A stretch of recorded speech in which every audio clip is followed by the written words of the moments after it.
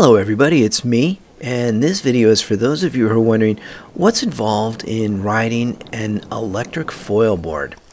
A few years ago, I was a professional surf instructor in Hawaii, running a pretty large world-class surf school that I had started and created out of thin air, so to speak.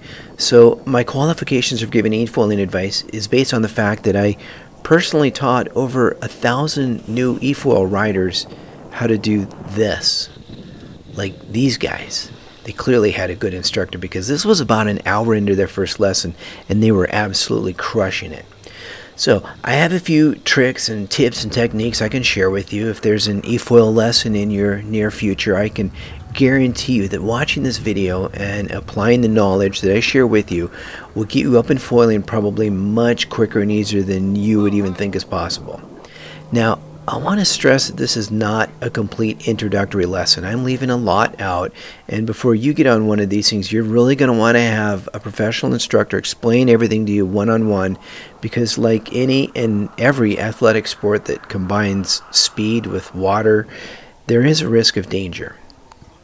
I'll share with you some of my most important safety rules, which I repeated multiple times to each new rider I taught, both out on the water and during their pre-flight ground school briefing on the shore, which here was on the golden sands of Sugar Beach on the island of Maui between Kihei and Lahaina, where the waves were more often than not calm enough for beginners to learn easily, and the water temperature was a steady 81 or 82 degrees year-round, and the only people getting stung by the very rare Portuguese man-o-war stinging jellyfish was usually me. The beach lessons were about 20 minutes long. I refined and improved them for maximum enjoyment and learning. I am very confident that a good 20-minute lesson that explains everything about how to safely fly over the water is time very well spent. With no lessons at all, you could be out there for hours or days and still not figure it all out. My goal was to shorten the learning curve for new riders and maximize their success. This video presentation is unfortunately an afterthought years after I retired from this sport, meaning if I had planned this out better, I'd have much better video clips that would be coherent and cohesive, but I'm just dealing with the very few clips that I did save. Alright, here's me on one of my fleet's larger boards. We had some big boards for trainers and some medium-sized boards and also some smaller boards for folks who wanted a real adventure. You know, I might just call this whole thing from now on something like Pro Instructor Reacts to Noobs. Like this. Boom. That was fine. Nothing wrong with that. Okay, number one, most important safety rule. Keep your body parts away from the propeller down there. Because, you know, reasons. You don't ever want to use that wing down there as a step. Keep your toes away. This is actually fine. No problem with that. Just keep your toes out of the propeller down there at the bottom. The next most important safety rule is knowing that there's a right way and there's a wrong way to dismount the board in the event of a water landing, of which you're probably going to have 8 or maybe 12 during your first hour. You want to do it safely so you don't get hurt. We're going to look at an example of a fine dismount here. She's just going to step right off and nobody gets hurt. Again, you don't want to hit this thing. If the board starts tilting sideways and this comes up out of the water to one side or the other, you're not going to want to be on that side of the board. That's a perfectly fine water landing right there. And here's another one. He's going to lose control. He's going to kick it away from him. That's beautiful right there.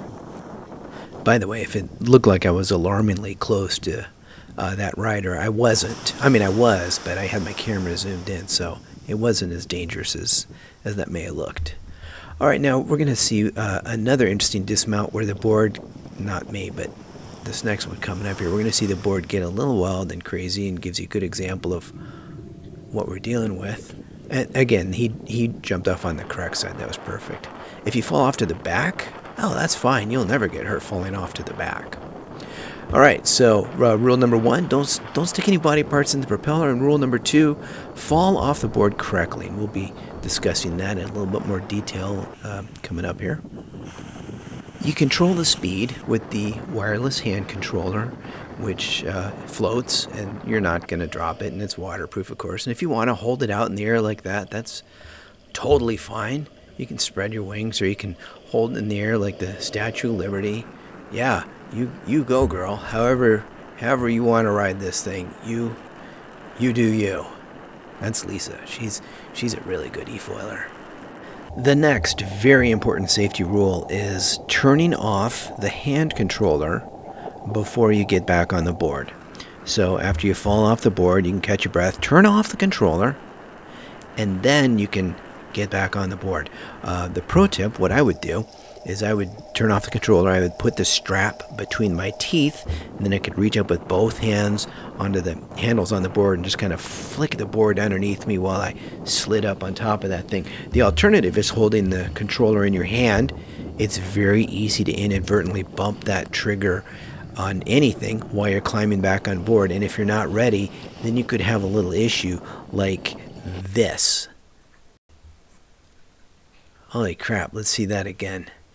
Let's do this in slow motion. Yeah, you don't want to be behind the board climbing onto it and accidentally squeeze the trigger and have it do that. So, and that's why we wear helmets. Although I never had a board actually land on anybody's head, but there was a potential, so that's why everybody is wearing professional surf helmets when they went e-foiling with me. If you like rules, I got one more, and then we'll get to the techniques and basic principles here in just a minute. But no matter where you are, when you're on an e-foil, you're going to want to look out for, and you're going to want to avoid everybody and everything else out there. That would include swimmers, snorkelers, scuba divers, kayakers, people on stand-up paddle boards. In my case, that also included these things. Double hull and also single hull Hawaiian outrigger canoes, which I always thought is so cool. This is one of probably very few areas in the world where you see e-foilers with double hull outrigger canoes like this. And it's okay that I'm doing this because that's my wife right there. So no matter where you are, don't be an asshole on an e-foil. Stay far away from everybody so that everybody feels safe. Okay, once you're out on the water with your e-foil, the very first thing that I had everybody do is lay down and do a lap or two like this. Most people got tired of it pretty quickly because you get really wet in the face. So then I'm like, okay, well, you can start kneeling on this thing. Don't try and kneel on an e-foil when it's stationary. You're going to fall off. You got to get the thing going. It's like a bicycle. Speed is your friend. Speed is stability. The faster you go, the more stable it's going to get. And in terms of speed, everybody here is doing like maybe 12, 13, 14 miles per hour. You don't really need to go much faster than that. So I would have everybody do a lap or two on their knees, and then when they're ready, I'd have them stand up, and before they do any actual e-foiling, I would say just ride it like this. Just ride it like this for a few minutes and just get used to it. You're gonna learn how the board responds to your shifting body weight, and to steer it, you just lean a little bit, and you're going to be maintaining the same speed the whole time. If you're lucky, your instructor will set a speed for you, and you can just mash your throttle trigger down the whole way, and it'll max out at maybe 13 or 14 miles per hour, and you're fine. You don't need to change the speed at all. In fact, don't change the speed till you're probably second or third lesson, unless you're really good. Here's Pratik on his first lesson. He was probably 15 minutes into his first lesson, and he's just riding it like he should, just on the surface of the water. He's getting used to it, and after he figures that out, then we'll get to he started e-foiling right there, and then he immediately wiped out because he wasn't quite ready for that. It happens. So I tell people, take your time, do a lap or two, spend as much time as you need, and then when you're ready, you can do this. And I'm going to get into some very specific details about what my son Carter just did right there, how he got to that upright position without wiping out. And you can see he's kind of low, and now he's about maybe 5 inches above the surface. You don't need to get very high to have a good time. You can just kind of skim the water like that, and yeah, he's doing great. Okay, so you're going to want to keep the board flat and level the whole time you're doing this. That is one of the very key basic principles. Every time you increase the speed, the front of the board is going to lift up. when you decrease the speed, the front of the board is going to plow down into the water. So every time you increase the speed, whether you're laying down or you're kneeling or you're standing, you're going to have to shift some body weight forward to keep that board flat and level. And when you slow down, you're going to have to move some weight to the back just to keep that board flat and level. What happens if the board is not flat and level? Well, you're going to have a really awkward angle of attack when the front of the board is sticking up in the air, and it's going to be hard to control. Can you do it? Yeah. Does it look bad? Yeah.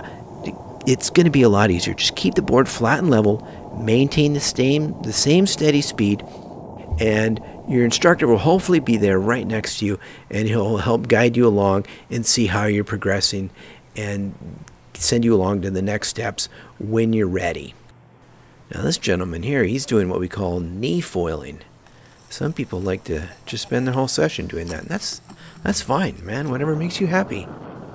Here's my son Carter. Again, we're probably doing about 16 or 17 miles per hour here.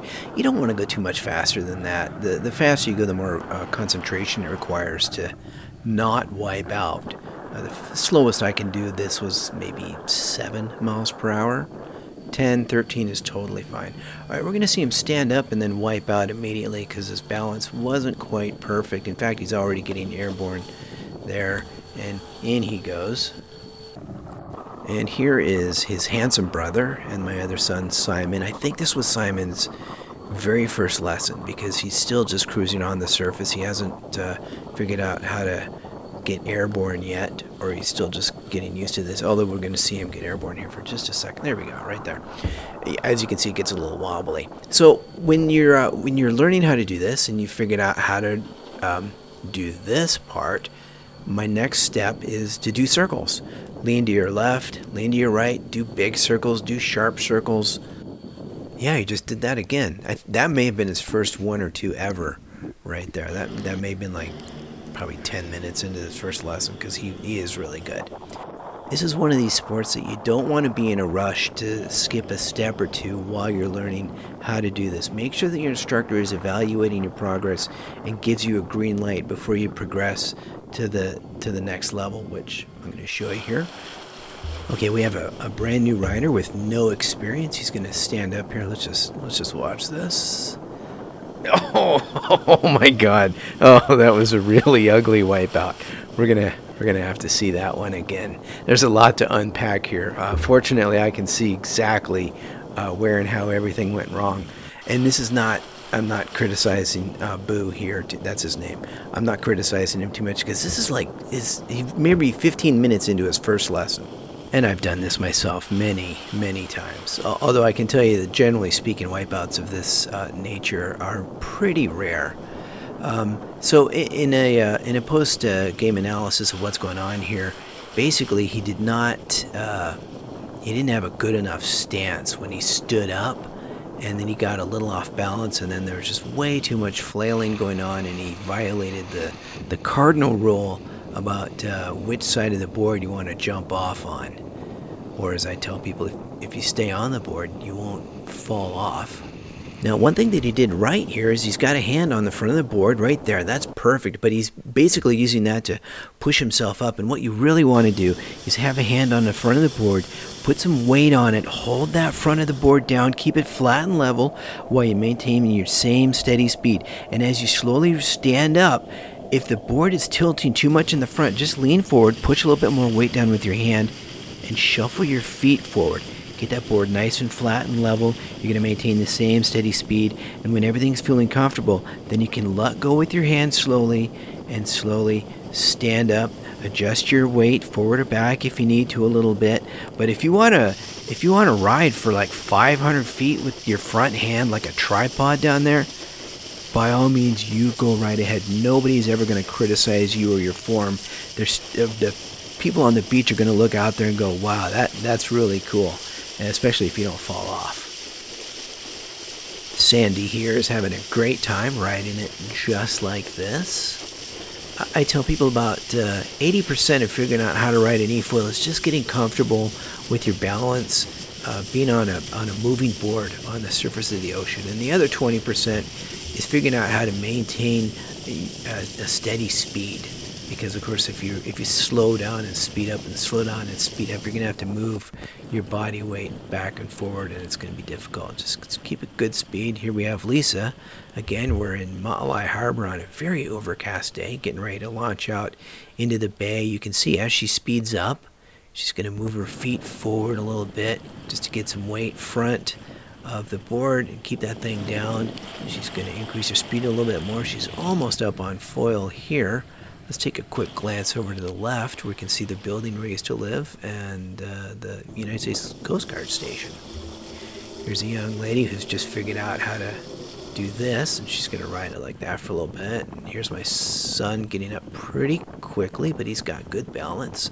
This looks like it was about 20 minutes into his first lesson because he's spending a bit of time on the surface of the ocean without actually e-foiling, and what we can also see him doing is he just made a turn in 2 different directions, which is important. Some people can only figure out how to turn to the left or the right, but if you want to get good at this, you got to be doing figure 8s out there. Now there is one more safety rule that I want to mention, which is when you fall off the board, if you're on the kind of a board that automatically stops when you fall off the board like all of these do, you're probably also going to be riding the same kind of board that can start right up again if you keep mashing down the throttle with your finger. So when you fall off, let go of the throttle. Just take your finger off the trigger. What I would tell my clients is I would say fall off the board, and I want you to take your finger off immediately and point your finger up to the sky. Just aim your hand all the way straight up, and then I can see visually from a distance that they're following instructions, and I know that their board isn't going to keep going 50, 100 feet past where they fell off. A very surprisingly large number of my clients were able to figure this out very quickly, very easily, and it was very rare actually that a client would squeeze the trigger and their board would keep going when they weren't on it. And of course, after you fall off the board with your finger off the trigger, first thing you're going to do is turn off that hand controller, so when you climb back on board, it's safe and it's not going to take off from underneath you. Alright, let's look at Carter again here. He's going to put all these skills together. He's maintaining the same steady speed. He's going to keep the board flat and level. It's not that flat and level for me, but he's making it work. He's going to get 1 foot forward up there. He's got good balance at this point. Oh, see, that's how quickly you can do it once you get good at this. Now, I tell people, when you first start e-foiling, just go up like a foot or so, just like this, and then you can go back down and just do gradual touch and goes. Although he's getting some altitude right there. Yeah, he's doing good. Alright, let's take a look at this young lady here. She surprised me. She did really well. This was about 45 minutes into her first lesson ever, and she's got it nailed. Her stance is pretty wide, but again, she's a beginner, so she doesn't lose points for that. She does lose 1 point for not smiling as much as she should be, but she's concentrating a lot right here because she's developing some new skills. She's doing gradual touch and goes. She's going in a straight line. You got to figure out how to go in a straight line and then start working on turning. Turning is going to be about 45 minutes into your first session. She's doing great here.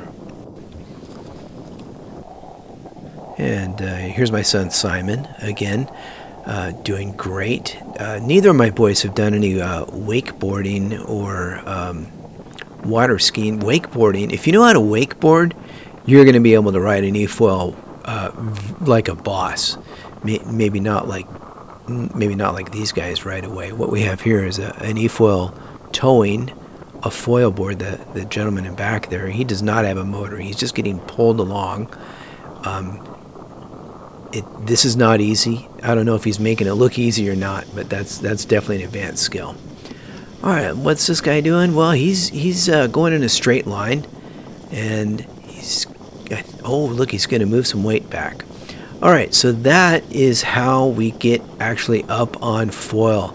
You're standing on the board, you're cruising along on the surface. When you are ready, and when your instructor says you're ready, you're going to lean back just a little bit. This is presuming that you have your perfect center of balance. Oh, he's even got a turn in there. See, that's really good. Yeah, when you get a good stance and you're comfortable moving on the surface of the ocean, and you and your instructor agree that you're ready to start doing this, the technique that's required is, after finding your perfect center balance on that board, is you're just going to simply lean back a little bit, and the board will then magically rise up out of the surface of the ocean. As long as you're leaning back, after you come up a few inches or about a foot or so, you're just going to lean forward again, and the board will go back down. The movements required to do this are very subtle. If you look at my son Simon here, all you have to do is move your front leg. Just press down with your knee a little bit, and that gets the board back down. You lean back a little bit, the board comes right up again. Now, if you lean back and nothing magical happens, it's because you don't have enough weight far enough back. Don't keep leaning further back so it gets uncomfortable. What I want you to do is straighten out, and then just move one of your feet back, maybe an inch or so, and then lean back again. If nothing happens, then you don't have enough weight back enough, so just straighten out again. Move one or both of your feet back an inch or so. For most folks, usually by the second or third adjustment, up and away they go. And for most new riders, it's as easy as that. Look at that, we're like 21 minutes into this video, and I've explained about 90% of how to ride an Efoil correctly and safely.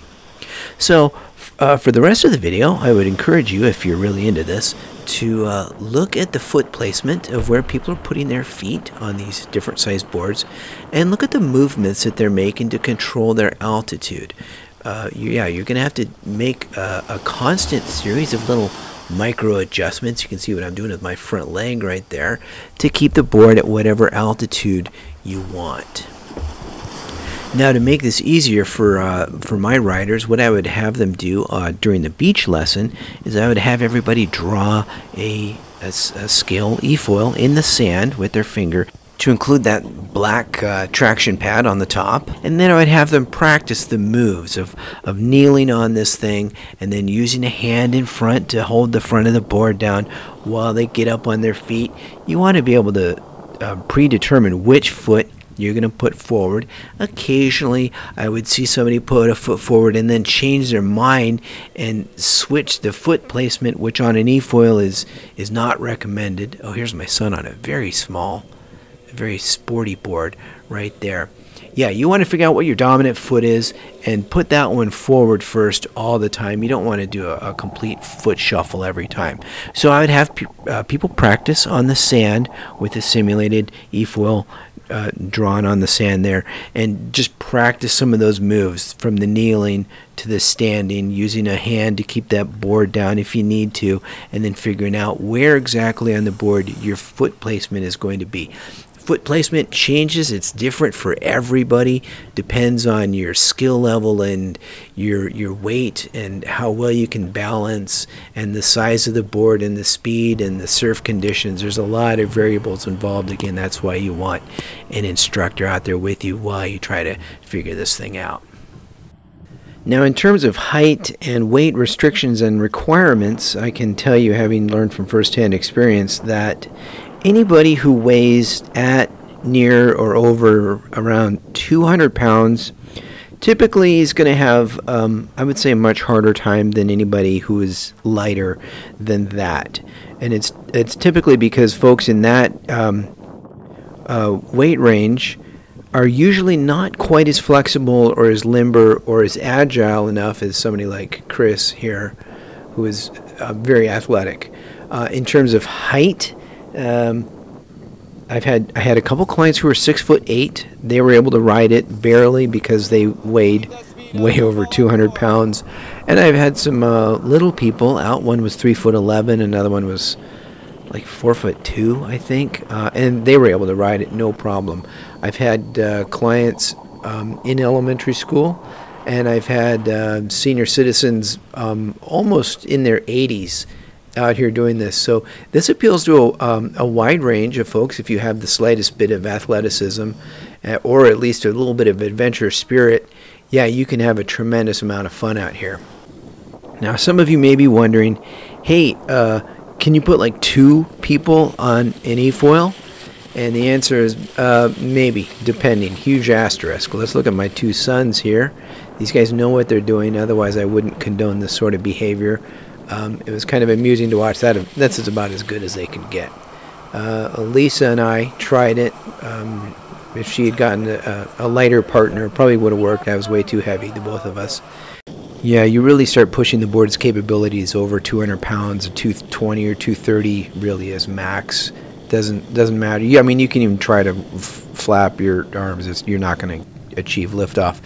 What you really need are you need like two really athletic young ladies who combined weigh less than 220 pounds, and then they can do this. These two ladies here know exactly what they're doing. They're both surfer girls, and this was a kind of a windy, choppy day. Not a problem. We got Twala up front. We got the Swiss Miss in the back. If you watch her feet, she's gonna move it back just a little bit. She's gonna lean back a little bit, and that's all it takes right there. She's got a death grip on Twala in front. Monica's in the back. Monica's controlling everything. She's got the speed. She's controlling the balance, and she's already predetermined that in the event of a water landing, whatever side she goes off on, she's taking Twala with her. And I saw her just kind of jump and bring Twala with her several times. It was pretty entertaining to watch. You can see they're doing a really good job foiling pretty consistently, doing a little bit of turning. This is a lot harder than it looks. They're making it look really easy. This always elicited a bunch of hooping and hollering and cheering from the spectators on the beach. And Monica's decided she wants to look at a fish, so she takes Twala in with her. Check out the color of this deep blue Hawaiian water. This was on a little side adventure over to Molokini.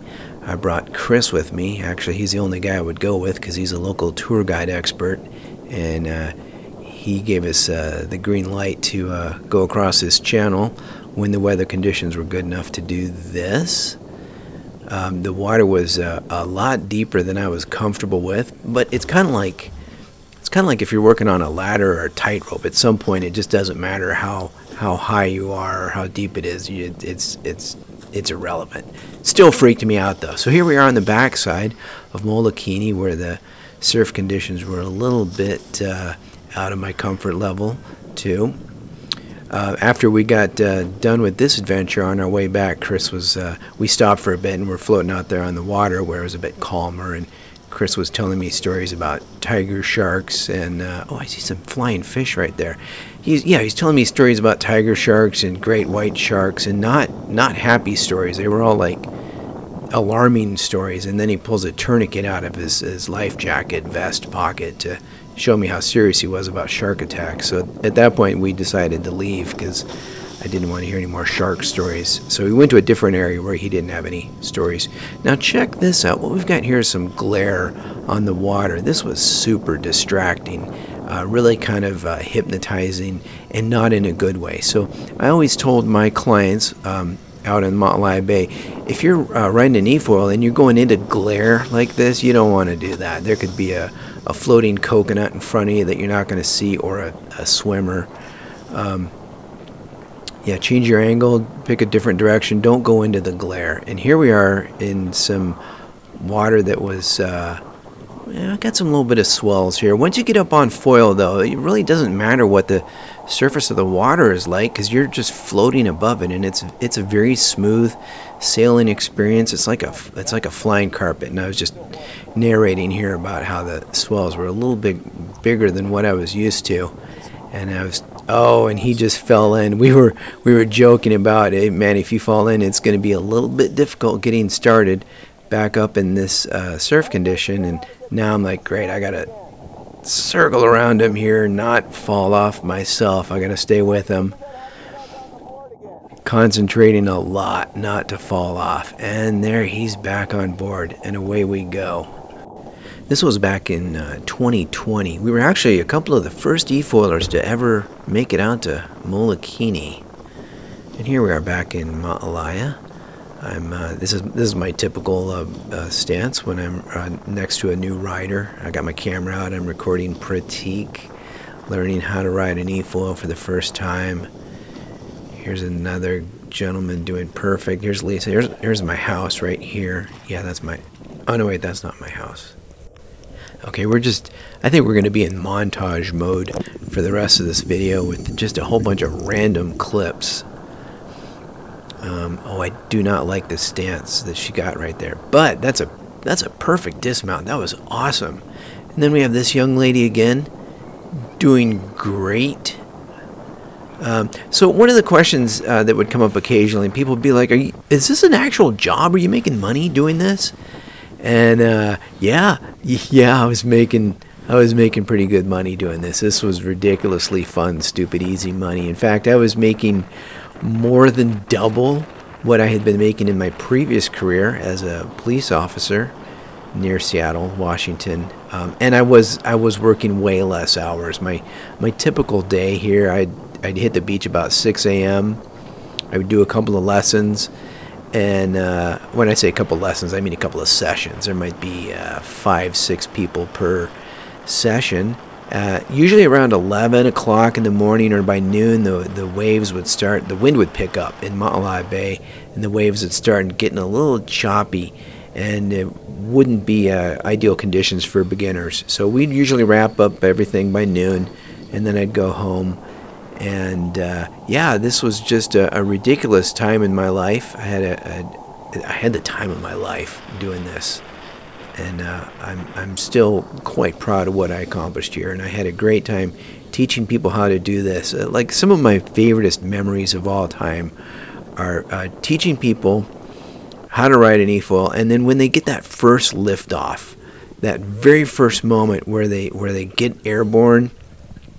And the splashing stops and it gets really quiet, and then they're just riding a magic carpet, a magic flying carpet over the water.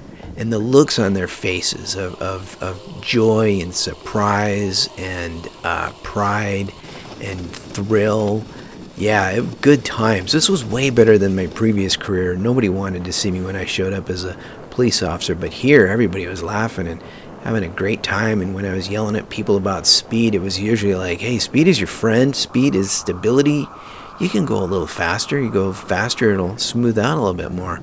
One of the really cool things about learning how to ride an Efoil is that there's this huge sense of empowerment and accomplishment that people get when they can learn how to do this. Because this is not like riding a zip line or something where you go in a straight line. No, when you're on one of these things, you're controlling your speed and your direction and your altitude. You got a three-dimensional control of your environment.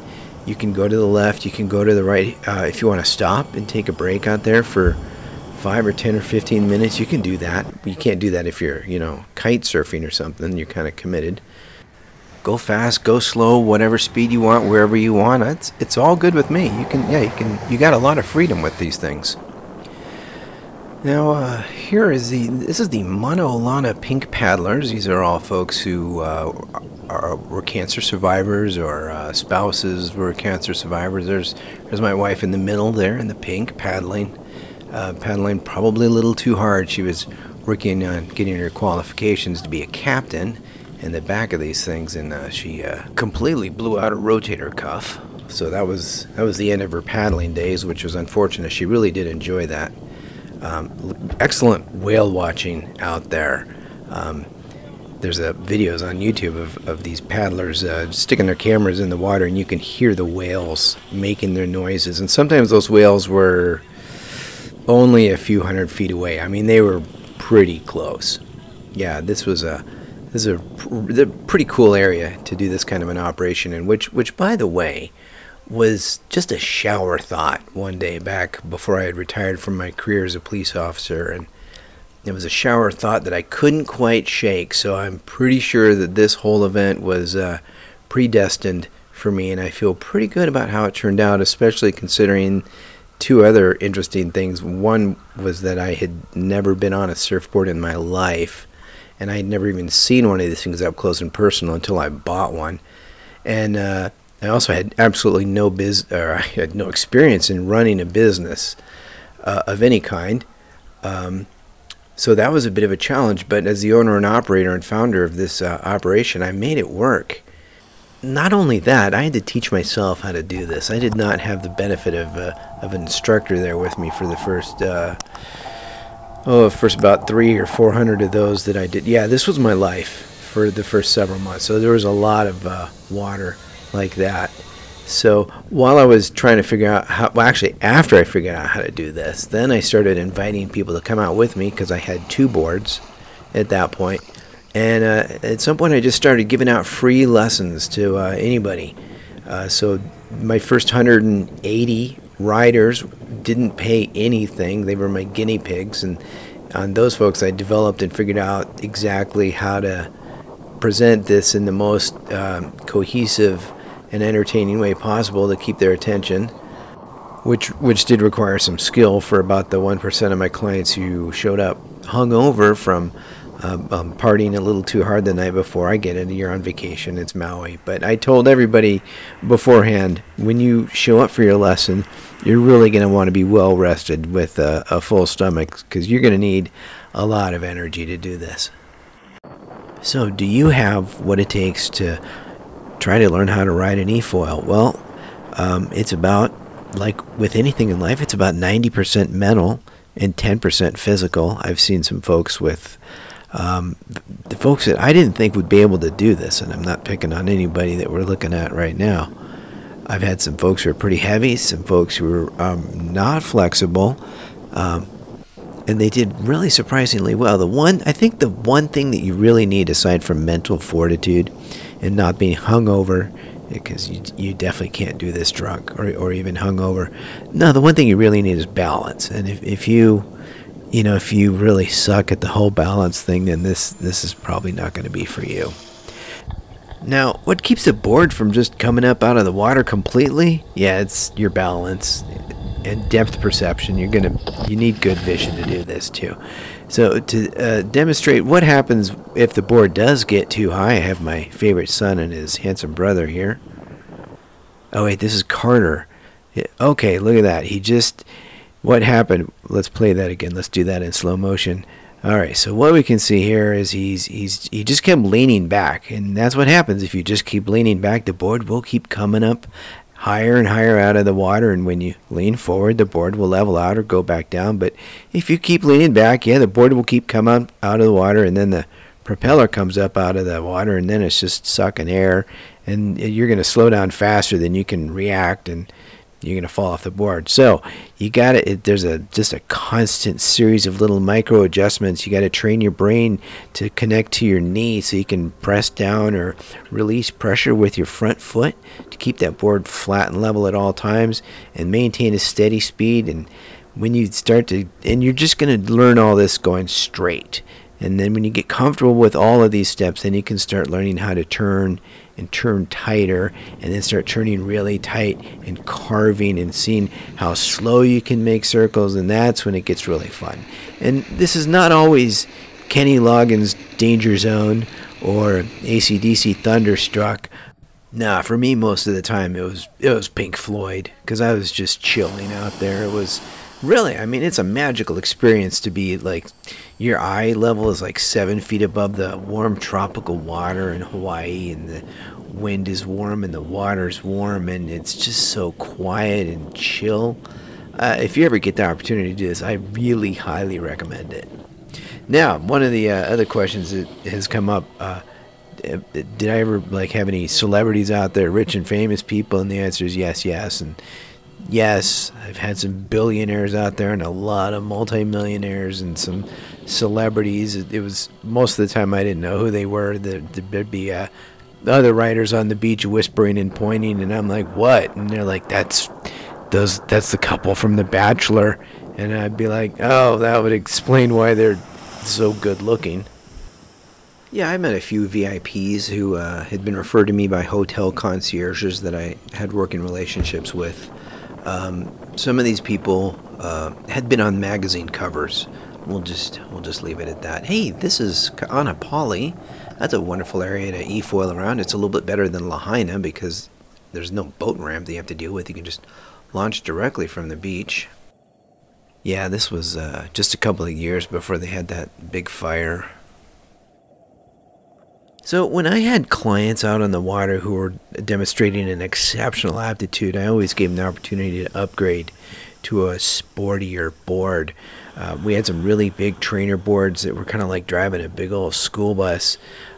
Put people on a smaller board like this, and they said it was like a Ferrari. You could make really sharp turns on those things, and it was a really fun challenge to try and expand the horizons on that. Again, which is another great thing about e-foiling, is you're not just along for the ride, you're learning some really empowering skills. I can't tell you how many times I saw people show up on the beach almost puking nervous, and I would present everything really low-key, really casual, no pressure. I told them they didn't have to do anything they didn't want to do out there, and then they would figure out how to do something like this, and you'd see them come back on the beach and they'd be like an inch taller. Yeah, this was a huge self-confidence booster for a lot of people, and I did hear back from some who told me that this was one of the best experiences in their entire lives. Now, all these videos and all these pictures that I took, I gave them away free to anybody who came out and rode with me. I didn't charge extra for that, because that's a bullshit business model where you take pictures of people and then you charge them extra. No, everybody got pictures in the videos. I probably spent about 40% of my time out. Hang on.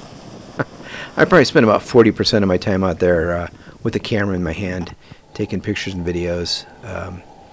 I also offered free rides to anybody in the Maui Canoe Club, where my wife was a member of, and she'd ride those pink canoes. So I had quite a few of those members come out, some of them more than a few times. And in fact, I just kind of became the unofficial photographer for the Maui Canoe Club there for a while, because I was able to get some pretty interesting angles of pictures and videos that most of them had never really seen like that before. And yeah, I would just make huge albums with compilations of photos and videos, and they would invite me out to special events. And so when you see me circling these canoes, the main reason why I'm doing that is because I'm actually taking pictures and videos to share with them later, and they were cool with that. And if you want to see what the photographs look like, I produced another video prior to this one that has all the best pictures. Some of them are really good, even better than some of these videos here. Now in this next video, we have an older gentleman who gets max altitude, and we're going to see how he handles this. He's really high up, and there he's max right there. He started slowing down, and then in an attempt to recover, he fell off on the wrong side again, but he dove clear, so no harm, no foul. Pretty good for an old guy. And here he is again, and he's going to get up really quickly. That's about as quickly as you can get up on an e-foil. Now, I would have to tell the younger folks, the younger kids, the ones who had actual surf experience, before you get up on an e-foil that quickly, you're going to want to do it slowly, at least 2 or 3 or 4 times, just so you can get a feel for it. And that's another pro tip. You can't pop up onto a surf or on an e-foil like it's a surfboard, because it's not. Regular surfboard is just going to keep moving on the surface, but an e-foil, when it's underway, you jump up on that thing, you get some air between your feet and the board's going to come up right under your feet, and you're going to lose control pretty quickly. So slow is pro when you're getting upright on an e-foil, at least until you get used to it.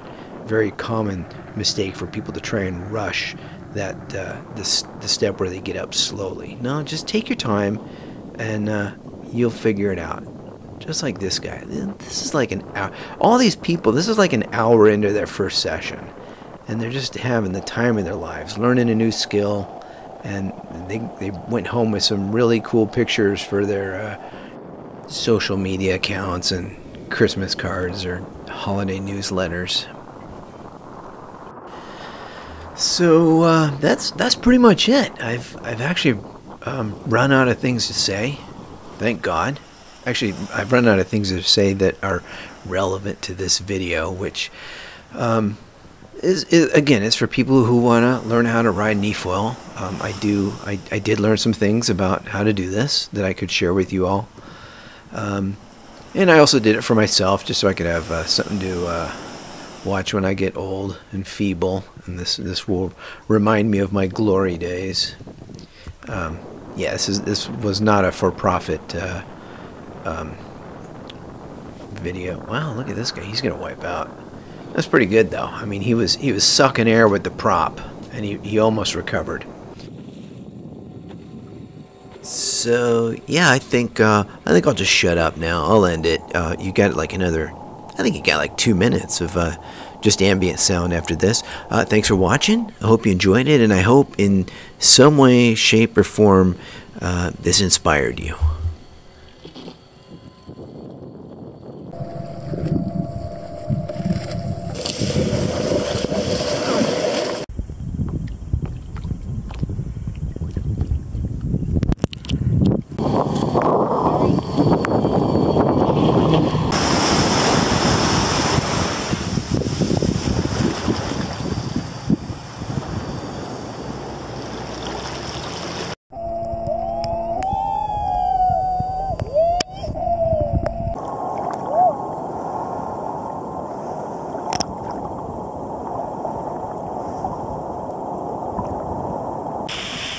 That's a little close. Whoa!